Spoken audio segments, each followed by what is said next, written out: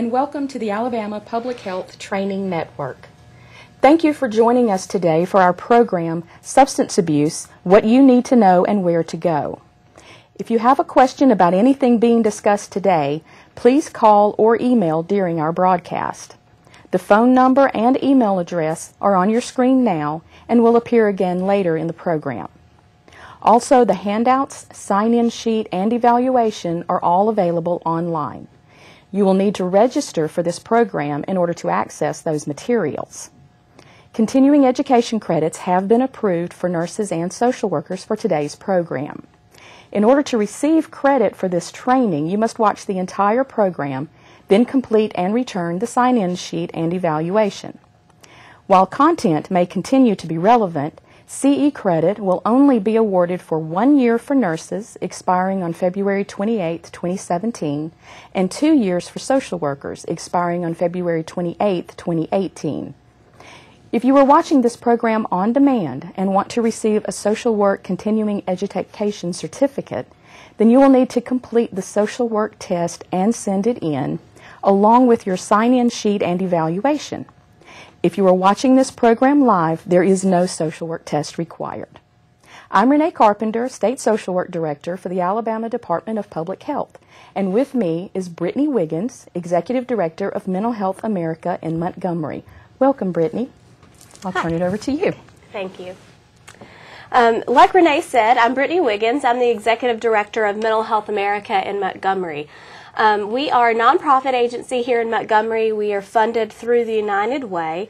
And part of our mission, part of our purpose is to educate the community, not just our general population, but our medical professionals as well, about different mental health topics. Renee contacted me a couple of months ago and asked that I come and speak to you today about substance abuse. Substance abuse and mental health problems are just huge in our community and across America. So today what I want to talk to you about is, let's talk about what substance abuse is, what it means, what is the definition of substance abuse, how it relates to other illnesses, and some of the treatment options that are available across the state of Alabama. Substance abuse is a huge burden to our community. We know that. It costs a lot of money.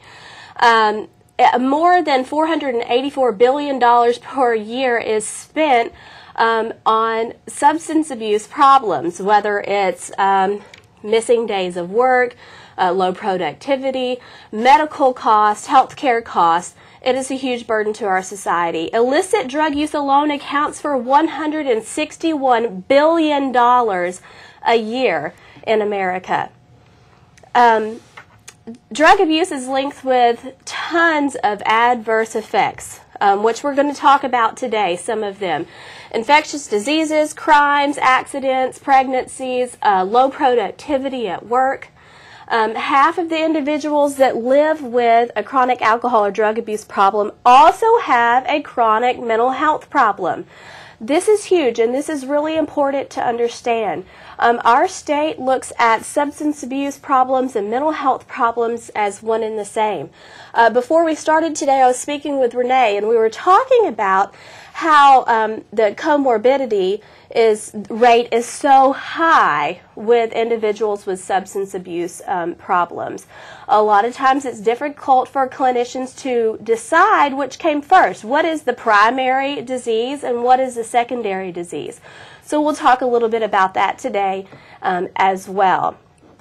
There are thousands, hundreds of thousands of emergency room visits, hospital visits, every single year because of substance abuse problems. Usually accidents related to substance abuse problems, most of which are never paid for. So again, it produces a huge burden on our society. So what is addiction? It's important for us today to determine the definition of addiction. So I'm going to read this for you. Addiction is a chronic, often relapsing brain disease that causes compulsive drug seeking and use, despite harmful consequences to the addicted individuals or those around the addicted individual. The important piece of this definition is despite harmful consequences. So it's drug use, drug-seeking behavior despite harmful consequences. And again, this is more often than not a relapsing brain disease. So what are some of the consequences? Let's talk about some of the drugs that we know, some things that are really common. We're going to talk about several today.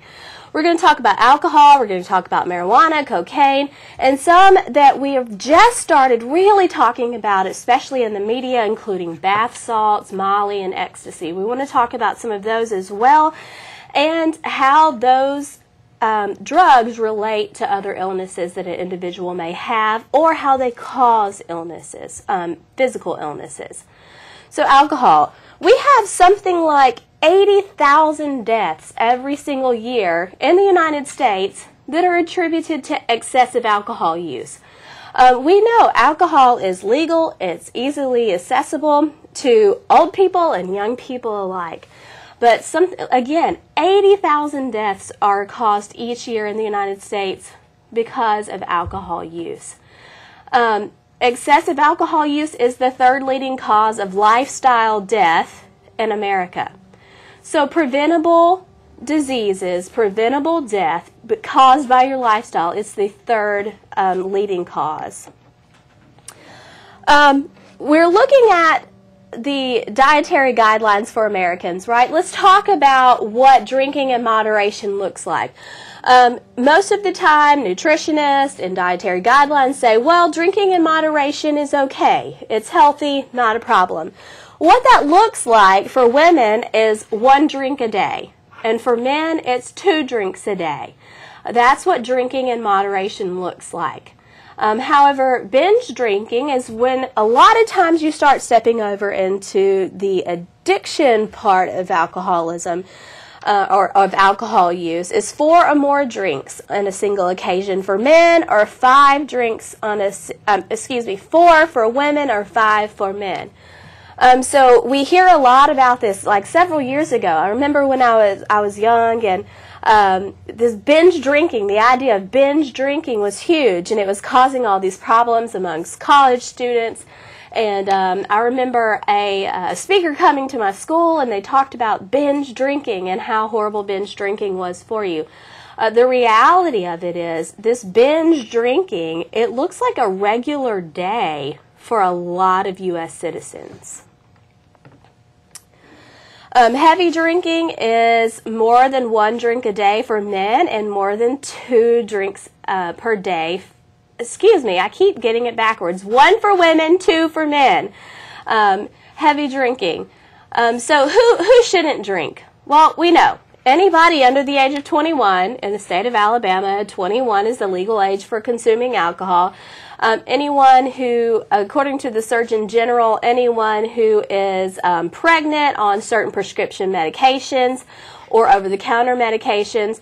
Also, it's important to note that people who are medically vulnerable, people who have certain physical ailments, certain physical diseases should not participate in drinking. And of course, people that are doing anything that requires any kind of skill, like driving, operating large equipment, etc. So the health risk, what are they? Some of the immediate health risk. Of course, we mentioned earlier how a lot of individuals are coming in the emergency rooms and other emergency care departments, hospital visits, are because of injury, violent activity, risky sexual behavior. Some of the other immediate risk are miscarriage and stillbirth, as well as alcohol poisoning.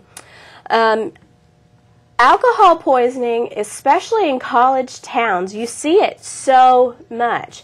And here in Montgomery, of course, we have several universities and four-year colleges here in the Montgomery area, and the emergency rooms in Montgomery on any given weekend or weeknight, see several individuals that come in with alcohol poisoning. So that is one of the immediate health risks, as well as injury, vehicular injuries, work-related injuries, injuries that are caused by neglect, things of that sort are a huge immediate health risk for alcohol consumption. Some of the long-term health risks. Individuals sometimes can develop dementia. They have heart attacks and strokes because of the vascular effects that alcohol has on your body. Some of the another long-term health risk is some psychiatric disorders like depression and anxiety. As a mental health professional, I can tell you that we often see individuals that are that have alcoholism. They also have depression. Sometimes it's hard to determine if the alcoholism caused the depression or the depression caused the alcoholism because of self-medicating habits, but it's very common to see depression in alcoholics. Family problems and unemployment are long-term risk as well, and those are health risks. Those are not just societal risks. Family problems oftentimes and unemployment oftentimes in turn goes back to our mental health problems that are caused by alcoholism. You see depression and anxiety in these individuals. Alcoholism also causes cancer and liver diseases and gastrointestinal problems. So individuals who are already prone to having GI upset or fatty liver diseases are much more likely to develop cancer and other complications because of their alcohol use.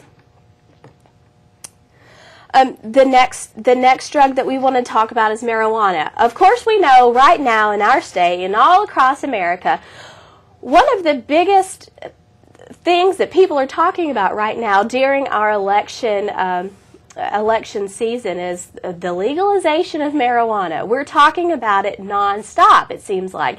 And some states have already chosen to do so. But let's talk about what marijuana looks like, what health problems that it causes.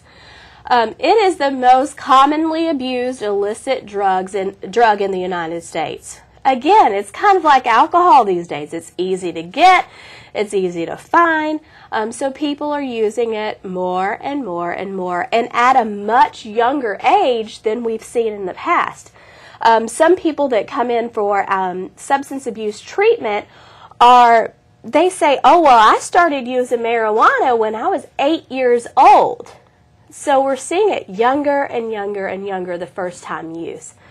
It does have an adverse effect on learning and memory that can last for years after the user quits using. We're seeing individuals that have ADD, ADHD, that have other cognitive development issues that are linked back to early use of marijuana. Heavy smokers, on average, lose IQ points, especially for people between the age of 13 and 38. They lose IQ points. And again, this goes back to the cognitive effects that marijuana has on the body. Many times the cognitive abilities that are lost cannot be regained. With other drugs, you will see kind of a rebound in cognitive abilities, or rebound in liver damage, or rebound in brain damage. But with marijuana, those abilities are often not regained. So what does this mean for us physically? Let's talk about the health problems. People that are heavy marijuana users, they have an increased heart rate. So individuals that already have some kind of heart disease, this could be potentially fatal for them. They're more likely to have a heart attack than non-users. There's a persistent cough and chest infections, lung infections, respiratory illnesses, and weight gain as well that goes along with marijuana usage. What is really interesting is I've seen this time and time again in my personal life from people that I know, and also with people that have come in for substance abuse treatment, we see these individuals that have these constant respiratory illnesses. COPD and other bronchitis, chronic bronchitis, that's caused by or exacerbated by their marijuana use. This could be potentially dangerous, especially for individuals that have pre-existing respiratory illnesses, like asthma, for example. So that's something that is of great concern for your health, especially when we're talking about marijuana use. So let's talk about the mental health things that are related with marijuana. It can produce some a temporary psychotic reaction. It is possible for marijuana usage to produce hallucinations and paranoia. Now, individuals that use heavily or they are pro-legalization will argue you down about this specific fact, but there is a significant link between marijuana use and later in life development of psychosis and mental illness. We are seeing much older people that use marijuana heavily throughout their teenage years and on into their maybe 30s and into their 40s. We're seeing those people as geriatric mental health clients who have never presented with any mental health disorder before, but the only place that it can be linked back to is their marijuana usage.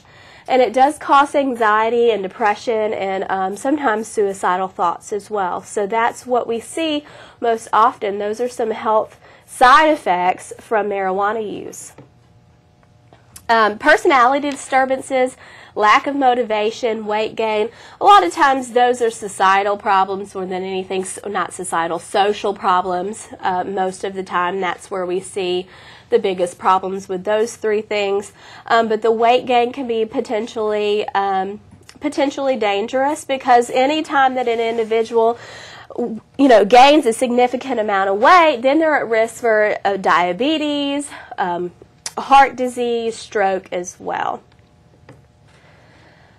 Okay, so let's talk about Molly and ecstasy. This is something that, we've talked about a little bit more often in the news lately, things that people have heard a little bit more about. There are a tremendous amount of emergency room visits that are linked to ecstasy, Molly, certain amphetamines as well. They're stimulants and hallucinogenics. These individuals usually feel great. There's a lot of increased energy. They feel euphoria. There's a feeling of closeness with other individuals. A lot of times their sensory processes can be distorted as well. It's a relatively, the effects are relatively short term. What you feel is usually 3 to 6 hours. But where it becomes particularly interesting is because we know that our brain, all of our body processes, especially our brain processes, are either regulated by chemicals or electrical impulses. When you use drugs like Molly and ecstasy, it releases a huge surge of serotonin, dopamine, and norepinephrine. Those are all of those really feel-good chemicals that we have in our brain. They regulate emotion, they help regulate sleep cycles, depression, but it also triggers the release of oxytocin, which is that chemical. If you've ever had a baby, you've heard about it before. It's the one that helps with breastfeeding and helps when you bond with your children. But that hormone is also released with the use of Molly and the use of ecstasy, and that's what gives people that social closeness feeling. It's a bonding hormone. Some of the health effects. These two drugs are incredibly dangerous, and they are becoming a huge problem in our society.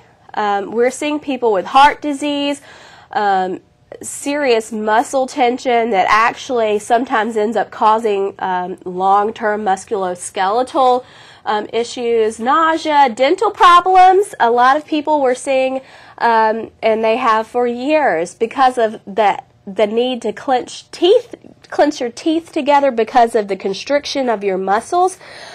People are having broken teeth. You know, they're basically crushing fillings or crowns that have been done. So their dental health greatly suffers. And we know that when our oral health is bad, then we start having problems with our vascular system and with our heart as well. And it makes us much more susceptible to certain types of diseases and illnesses, and infection especially. And it also increases your body temperature. All of our body processes have an optimal temperature at which they work. That's why sometimes we feel like it's so dangerous when someone has a temperature that's 105 or 106, because our body processes don't operate as well at those temperatures. And that's one of the problems that we're seeing with Molly and with ecstasy. Well, high body temperature. Also, blurred vision, liver failure, and kidney failure are particularly huge problems with these two drugs. So someone, for example, that has diabetes, we know that diabetes oftentimes affects your liver, it affects your kidney function.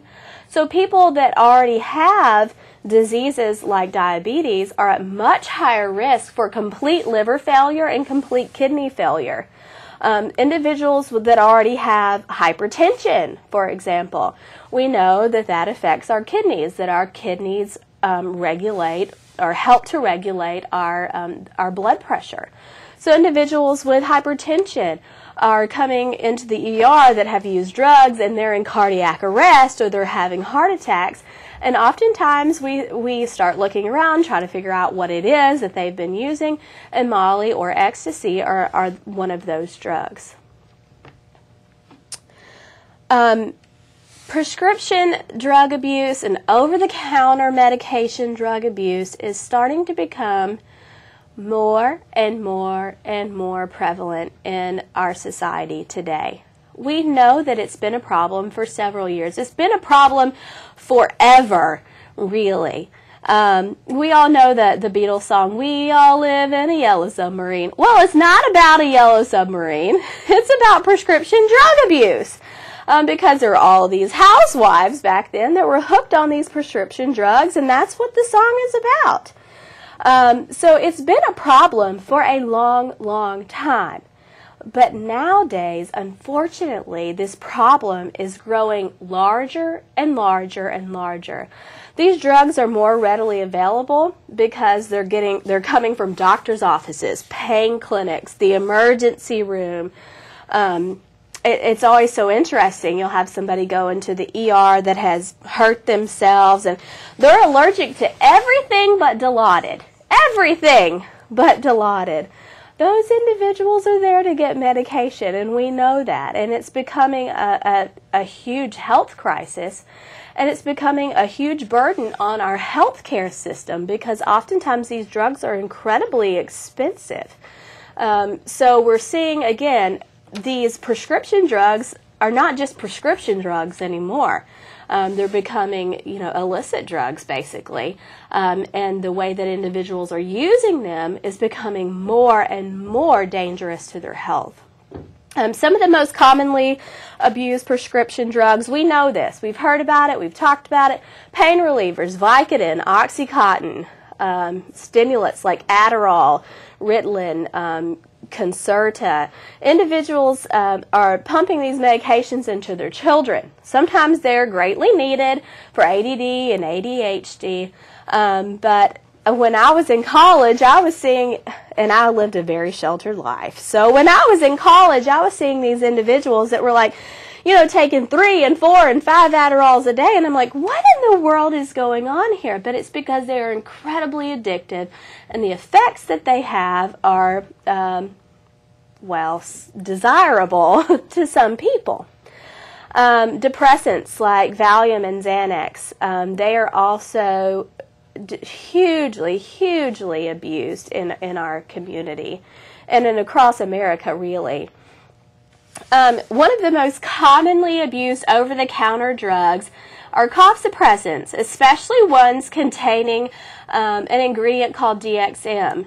DXM is a cough suppressant. People will go into the drugstore, the grocery store, and buy these drugs, cough syrup, just so they can have the effects of DXM. And it gives that euphoric feeling and the high feeling that you would kind of feel with some of the other drugs like Oxycontin and Xanax, things of that sort. It's one of the reasons why in the state of Alabama you have to show your ID to purchase certain kind of cold medicines, not just the ones that have the ephedrins in them that individuals are using to produce meth, but also some of the drugs that have DXM in it. I went to to Walmart a couple of days ago to buy some cough medicine, some cold medicine, and they're like, "Oh, well, what's your birthday, ma'am?" And I had to stop and think for a minute because I don't buy cough medicine or cold medicine very often. I had to stop and think, what in the world? And then I thought, oh yeah, I know why they're doing this. And it's because the ingredients in it, individuals, I hate to say they love it, but individuals that have substance abuse problems are really drawn sometimes to these over-the-counter medications. It's because they're easy to get. They're very available. So a lot of times it's quite appealing to individuals with substance abuse disorders. And Brittany, I'm sorry to interrupt you, but while we're on the subject of over-the-counter, I'm assuming that as healthcare professionals, we need to educate our patients about the necessity to include over-the-counter medications in their list of medications when they're going to the ER or if they're at a new doctor's office, to make sure that there's not a contraindication there. Absolutely. Many of the medications that you would receive for a sinus infection or other kind of problem that you would go to the emergency room for, or to your local urgent care facility, or even your primary care doctor. Some of those medications that you take over the counter, they raise your blood pressure. They also produce a few other side effects that are really important for you to know and to recognize when you are being prescribed these other prescription drugs. A lot of times we will see drug interactions, accidental drug interactions, especially in our elderly population. We see that a lot. A lot of people go into the emergency room, elderly people that may have, or people that have a lot of physical health diseases already. They're going in through the emergency room or urgent care, someone who's not their primary care physician, and they're on this really long list of medications, but they can't really remember what they are, or they forgot it at home, and then they're being prescribed another medication to help with their complaint, whatever their primary complaint is, and we're seeing these drug interactions that are causing death and some other long-term illnesses, seizure disorders, and brain damage as a result of seizures, and it's simply because they're not listing either all of their prescription medications or all of their over-the-counter medications when they're going in to receive treatment. Several years ago, there were all these individuals that were getting really, really ill, and people that were dying, and they weren't sure why, but they were taking St. John's wort. It's one of those over-the-counter, not regulated by the FDA supplements. You can get it at Walmart or any pharmacy. It's with all the vitamins. People were taking those in combination with some other medications, and it was causing death and stroke and heart attacks and causing people to have mental health problems and suicide. And nobody knew why these otherwise healthy-looking individuals were coming in and dying, in hospitals, or and the emergency personnel couldn't figure it out. And they started doing some research and looking back at all the medications, and people weren't listing these supplements as part of their medical routine. And so doctors were prescribing medication, and there were horrible drug interactions that were happening, and people were dying. Today, in today's world, we see all of these direct sales companies. If you have Facebook, trust me, it's all over your Facebook wall. People that are selling different supplements, whether it's for weight loss or weight gain or, to make you feel better for your eczema, whatever, you're seeing tons of these. And people are failing, like Renee mentioned, people are failing to tell their primary care physicians, their ER physicians, urgent care physicians that they're on these supplements, some of which have ingredients that don't do so well with other medications. We're also seeing a lot of use of essential oils. I use them. I'm not going to lie. I use them too. But it's important that when you're using the essential oils and other over-the-counter remedies that you use them correctly, and you make sure that you let your physician know that you are using them. Abuse of these medications, of the prescription medications and over-the-counter medications, what it looks like is using it, taking it when it belongs to somebody else. Okay, that's how we're getting most of these drugs on the street, is because someone is going and getting it from a pain clinic or from their doctor, and then they're selling it. But that's what abuse looks like. Taking it, even if it belongs to your friend or your mom or your child or whatever, that's still abuse. Taking drugs in a higher quantity or in another manner than they are prescribed is also abuse of these pills.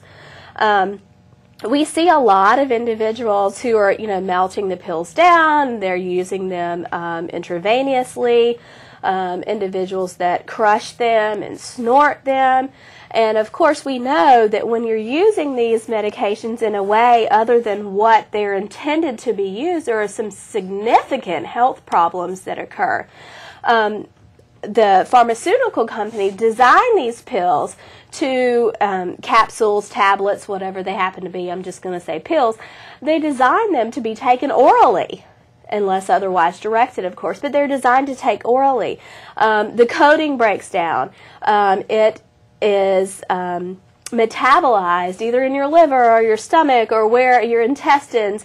They're designed to work that way. They're designed to be taken orally. Their half-life is designed for you to only take it every certain number of hours. And so when you're taking them in ways that is improper or in ways that has not been prescribed to you, then you're running a much higher risk of overdose. Some of the effects on our health. Cardiovascular problems, huge with these prescription medications. We're seeing individuals who are otherwise healthy, so we think they're coming in cardiac arrest. They're in respiratory failure, and they're in heart failure, and it's because, especially with the pain medications, it's because of the way that these drugs are designed to work. Their ingredients, they are designed to, maybe depress cough or pain or whatever, and they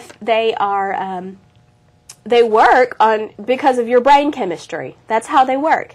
So a lot of times we're seeing people come in with those cardiovascular problems, respiratory failure, because of these drugs.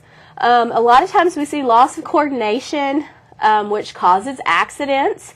And individuals who already have some kind of respiratory problems or cardiac problems are at much higher risk for negative consequences because of certain prescription medications and over-the-counter medications. Increased heart rate and increased blood pressure, again, that puts people at much higher risk for heart attacks, for stroke, and we're seeing a lot of that. Emergency rooms are seeing a lot of young individuals come in that are having strokes, and it's because of increased heart rate, increased blood pressure that are associated with prescription medications. Sexually transmitted diseases are also on the list of consequences for these, and pretty much all substances, because when you use substances, your inhibitions are somewhat, they just kind of go away sometimes. So people are much more likely to act in ways that are maybe not their general character. Amphetamines. Alabama is a rural state, and at one point, a small county in Alabama was the leading meth producer in America. and methamphetamines, especially in rural counties, we're seeing has become a huge, huge problem. I have family from South Alabama, and it's very rural, lots of farmland, and their communities are almost devastated because of the effects of amphetamine use, especially methamphetamine. It is a stimulant, so it increases everything in our body, makes it work a little bit faster. It's highly addictive, highly addictive. We've seen it, we know what it looks like, we've seen it on the news or on the internet. I mean, people use it in a lot of different ways. People eat it, they smoke it, they snort it, they inject it. So with those different methods of using come a lot of different health problems. Wakefulness, we see is a lot of truck drivers at one point were using it back in like the 70s and 80s because they were able to drive much longer distances and get more money and more work done because of its stimulant effect. A lot of individuals have increased activity. You see them just running around, doing this and doing that, including some activities like picking or hair pulling because of the increased activity of their brain, the stimulation that it comes with their brain. Also, individuals have a decreased appetite. Where down in South Alabama, one of the jokes is it's the such and such diet, the name of the town diet. Because you see all of these individuals that all of a sudden are losing all this weight and you're wondering what in the world is going on, and a lot of times those individuals have problems with amphetamines. It increases your respiration rate, it increases your heart rate, and it also causes your heart rate to be irregular. It increases your blood pressure, your body temperature, and the reasons that it does this is just simply because of its chemical makeup.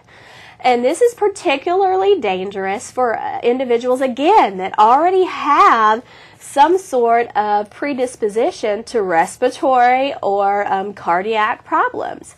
Again, we're seeing young people, like 20 years old, that are presenting with heart attacks in your local emergency room or in your primary care physician's office or your urgent care.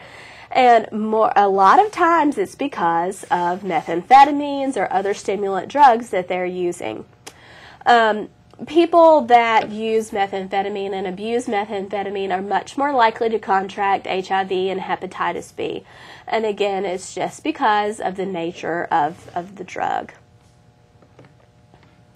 Some of the club drugs that we don't always talk a whole lot about, GHB, ketamine, Rohypnol. A lot of times in college towns like here in Montgomery, I know we have a hard time thinking of Montgomery as a college town, but it is.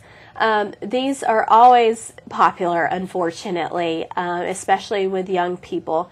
Again, most of the time we know people put them in the drink or people take them orally. They can be snorted as well. They're very dangerous, especially because they're odorless, they're colorless.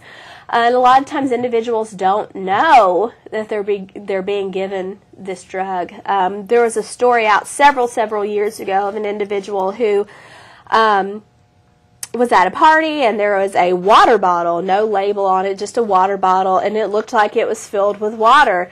And they drank from the water bottle and they died. And it was because they overdosed on GHB because it's odorless and colorless. And ketamine is another one of the club drugs that we see most often. It's not quite as popular as it was at one time, but usually people either inject it straight into muscle tissue or snort it.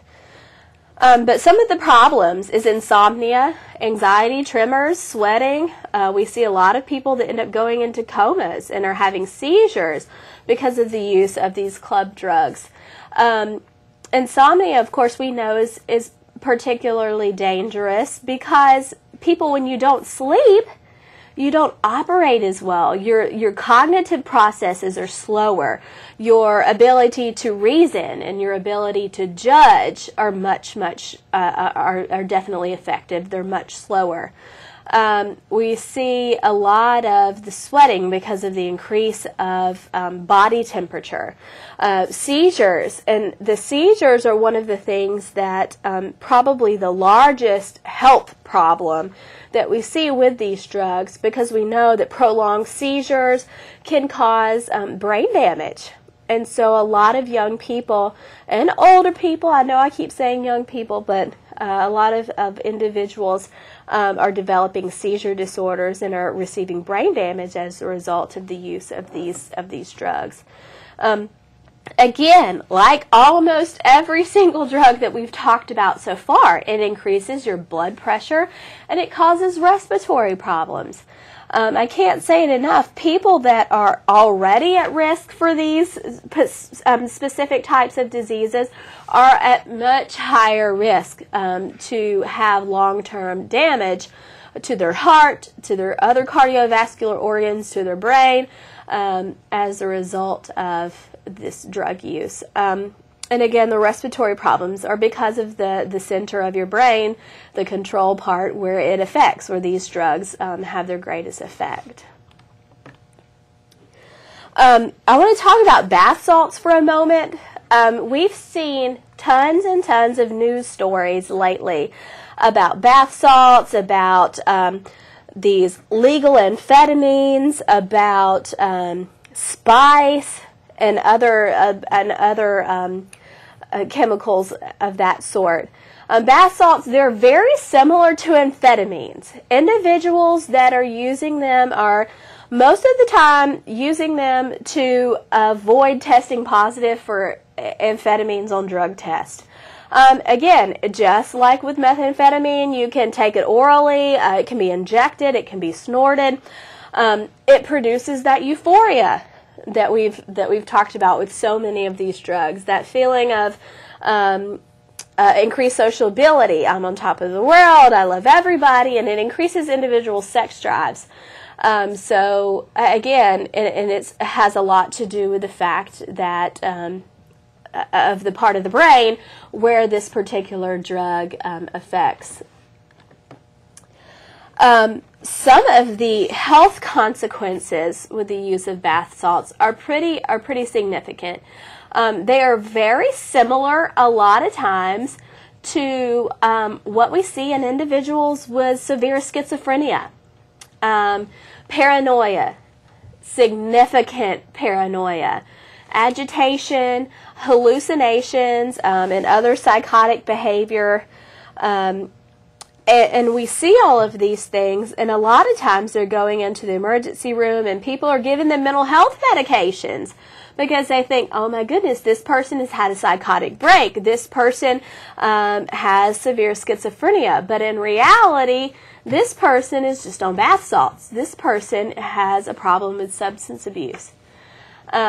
Also, panic attacks. Panic attacks are huge with bath salts. There's a lot of people that will present to the emergency rooms and other healthcare facilities thinking that they're having a heart attack.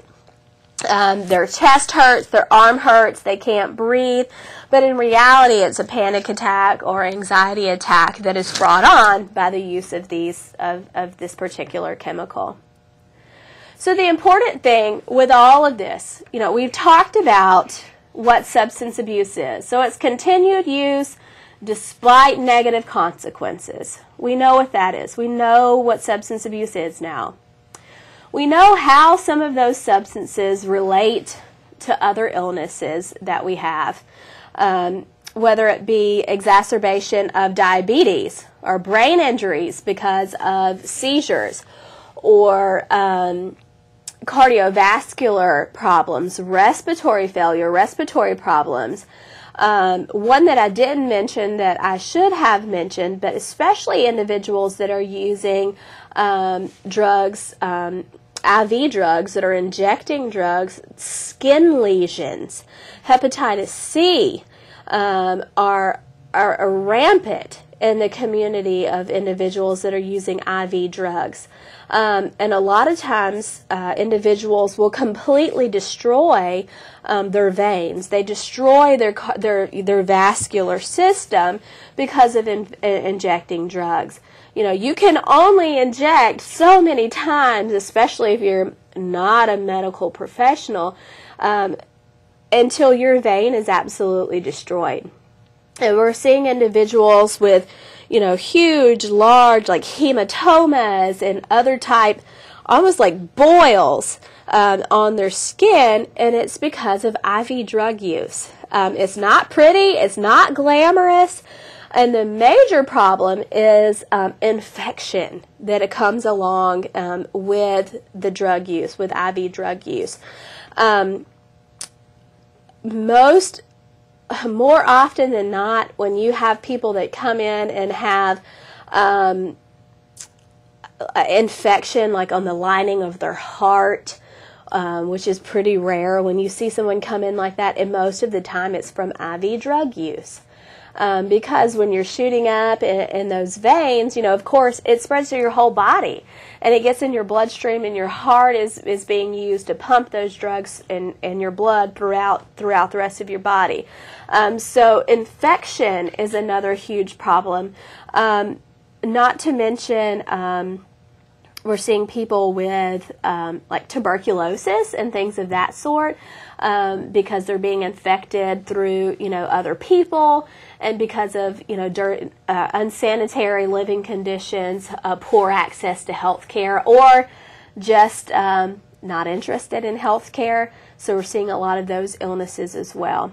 Brain injury, that's another one I would like to mention too, that we see a lot with drug and alcohol abuse. So the important part, again, let me get back on track. The important part is, where do we go for help? Well, in the state of Alabama, we have a long list of really great substance abuse treatment facilities. Here locally in Montgomery, I'm going to go through a couple of areas. We're going to talk about Montgomery and Birmingham area, and then a few down in South Alabama as well. But here in Montgomery, the Montgomery Area Mental Health Authority is the Community Mental Health Center here in Montgomery. They have offices in Montgomery, Elmer County, Lowndes County, and Autauga County. Not only do they provide mental health care, but they also provide substance abuse treatment, and most of the time they refer individuals out for that to some of the other places that we're going to talk about, like Lighthouse Counseling Center. They're also here in Montgomery. They've done some excellent work. And Mental Health America in Montgomery works closely with Lighthouse. Lighthouse has a wonderful dual diagnosis program, meaning an individual with mental health problems and a substance abuse problem. They have a program specifically tailored to those individuals with dual diagnoses. And it's particularly helpful because not only do they help with the substance abuse problem, but they also provide the mental health treatment as well. CAP, or Chemical Addictions Program, they're also here in Montgomery. They have an intensive outpatient program as well as a residential program, and they are used very often by our Community Corrections Department and other community correction type organizations here in Montgomery. Also, Bradford Health Services, they have locations all over the state of Alabama. They are here in Montgomery as well. Faith Rescue Mission, they're really good about helping when we have referrals, and they have some substance abuse treatment options available. Always, if someone is in crisis, whether it be a mental health issue or a substance abuse issue, or if you are worried about someone, or tell your clients, your patients, whoever, if you are concerned that someone is having has a drug problem or having a drug overdose problem, or some kind of negative consequence as a result of drug use, you can always call 911 or go to your local emergency room to get the assistance that you need. Some of the other places, it's not on this slideshow, but you can look through SAMHSA, which is a Substance Abuse and Mental Health Administration. their website has an excellent resource available. Basically, you fill in a little box. It asks like for your location or for your zip code, your state. So there's a lot of ways that you can search for substance abuse providers. You fill in that box, and it gives you a long list of, really long list of substance abuse treatment facilities that have been approved by the state of Alabama's Department of Mental Health, or Department of Mental Health. A lot of times that people don't know to go and look at that list, so as nurses and social workers and other health care providers, it's important that you know that that resource is available. Also, I'm sure that the Alabama Department of Public Health can help you to get that information, as well as the Alabama Department of Mental Health. They have basically they have like a database that has tons and tons of information about where you can go for help. Anywhere in the state of Alabama, this is really important. Anywhere in the state of Alabama, you can dial the phone number 211. You dial it like you would dial 911. Or if anybody, I don't know if anybody uses 411 anymore, because we just kind of look it up on our phone these days or on the internet, but you dial it just like that. And 211 is a program that is sponsored by Hands on River Region. 211 connects. Anywhere in the state of Alabama, you dial 211 and tell them what your problem is. Hey, I'm looking for substance abuse treatment facilities. No problem. And they connect you with those individuals. Or, hey, I'm looking for mental health services. They can give you a list of those. I'm looking for a health clinic. They can give you those. So any kind of resource that you can imagine and that's available in the state of Alabama, 211 can get you connected with those individuals. Also, you can call Mental Health America in Montgomery. We can be reached at 334-262-5500, 262-5500. There are a couple of other Mental Health America affiliates in the state of Alabama, but most of the time we field all of the calls for referrals for all of our affiliates. So if you are in the Mobile area, that's not a problem. Call us, call 211, the Department of Public Health, the Department of Mental Health, and we can get you the resources that are available in your community. Most of the time, it just takes 3 seconds for us to look it up really quick, or look it up in our database or in our phone list, and we can get you the resources that you need. So those are some of the resources that are available to you. They're not just available to you as a health provider. They're available to anyone. And I highly recommend using the search engine that is on SAMHSA's website, because again, those treatment facilities are all approved by the State Department of Mental Health. And if you look at the State Department of Mental Health's website, you will find a link to SAMHSA's website.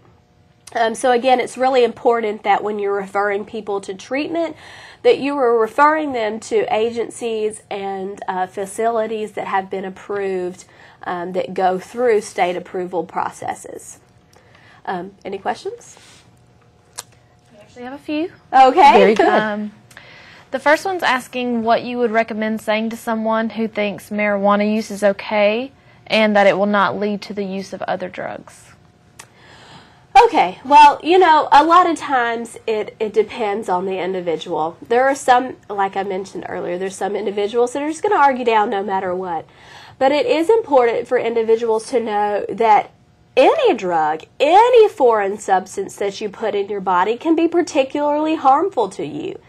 And that's even medications that have been prescribed to you. Everything that you put in your body, food, the air that we breathe, the water that we drink, all of it can have some kind of negative or harmful consequence. It has been shown that marijuana usage does lead, it's called a gateway drug, because it does lead to the usage of other drugs. And that's simply because most of the time people are curious and they want to try something different. So a lot of people will argue that it's not a gateway drug and that it doesn't lead to the usage of other drugs, but it does. And there are a lot of scientific information that proves that and that points to that. And also, when you're talking about individuals who are self-managing their other illnesses, such as diabetes, hypertension, whatever, the lack of motivation that comes along with the marijuana usage can also cause them to not necessarily be motivated to take care of themselves or take their medicine on time. The weight gain can have a tremendous impact on how their other medications are metabolized. Yeah, and a lot of times we think about like that 35-year-old dude sitting in the basement of his parents' house eating Cheetos and playing video games, that lack of motivation. I know that's kind of funny, but I mean, it's the truth. That lack of motivation is actually called, it has a name, it's amotivational syndrome, and a lot of times it can be pointed back to marijuana usage. Any other questions? Yes, the next one is asking if you can talk more about the increase in heroin use in Alabama. Yep, heroin is, for many, many years we thought, we don't have a problem with that. We don't. But in the state of Alabama, it's becoming more and more and more prevalent. The usage is becoming more prevalent. And again, it's readily available. It's easily accessible. And it is causing a lot of health problems. And it's causing our community and our healthcare systems a lot of problems because of overdosing, accidents that are occurring, especially motor vehicular accidents, accidents on the job, and we're seeing a lot of individuals that are developing kidney failure as a result also. And again, it's just because of the chemical makeup of the drug. But heroin use has really there's been a surge in heroin use in the past few years in the state of Alabama, particularly for some reason in areas, Birmingham and North. We're seeing really significant increases in those areas. Okay. The last one's asking if inpatient treatment is better than outpatient treatment in terms of addiction. Well, my personal opinion is if you have an individual that has a serious substance abuse problem, I think that residential inpatient treatment is definitely your first step. Because in most inpatient facilities, there are medical professionals there that are available to help with the management of withdrawal symptoms and other chronic illnesses that come along with the substance abuse. So I highly recommend residential treatment. But I believe that the residential treatment should be followed up with an intensive outpatient treatment. Most individuals, they don't become a person addicted to a substance overnight. So it's not going to be overnight that this problem resolves. Most of the time, it's a lifelong process. It takes many years for most individuals to complete recovery or to be in recovery. So I think the best practice for me, personally, I believe, is that you do the residential treatment first and then do the intensive outpatient treatment. But we're seeing a lot of individuals, especially that are involved in the criminal justice system, they're sending them to the intensive outpatient treatment only. And I hate to say it, but it's because it's a much cheaper option. But I believe the best option is to do residential inpatient and then do outpatient, as well as continue going to groups and other follow-up programs as well. Okay, do we have any other questions? None in the audience? Brittany, thank you so much for coming you're so today. welcome.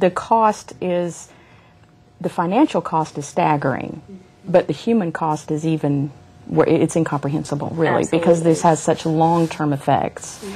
So we really appreciate you coming today. Absolutely. For those of you who are ADPH employees, I will put a list of these resources on our website. Well, not on the website, but it'll be on the document library. So you should find that in the next day or so. It will be under the social work unit. Thank you very much.